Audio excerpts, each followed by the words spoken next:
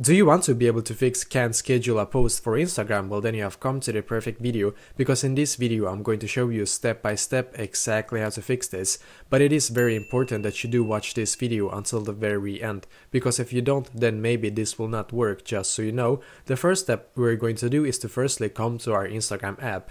And as you can see, I'm currently on my Instagram app right here. So what I need to do in here is to firstly come to my profile and then click on the three lines in the top right corner. So click on the three lines, and as you can see, we should now be taken here, which is great. What I'm going to do in here is to firstly click where it says settings, so click on settings, and then we should be taken here, which is great. What I'm going to do now is to just scroll down, and then I'm going to click where it says help, so click on help in here, just going to load for us, and then in here I'm going to click where it says reports a problem. Once again, click on reports a problem and click on include and continue. The reason why you need to be taken to this page right here is because in here we're able to contact the Instagram support directly, and they are the ones that can help us to fix this issue basically. So I'm going to write exactly like this now to them.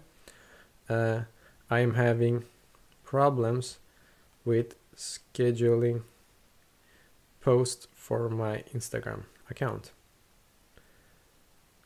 I need this to be fixed. So write exactly like this to their support. I'm having problems with scheduling post for my Instagram account. I need this to be fixed. Click on send in the top right corner now when you're done.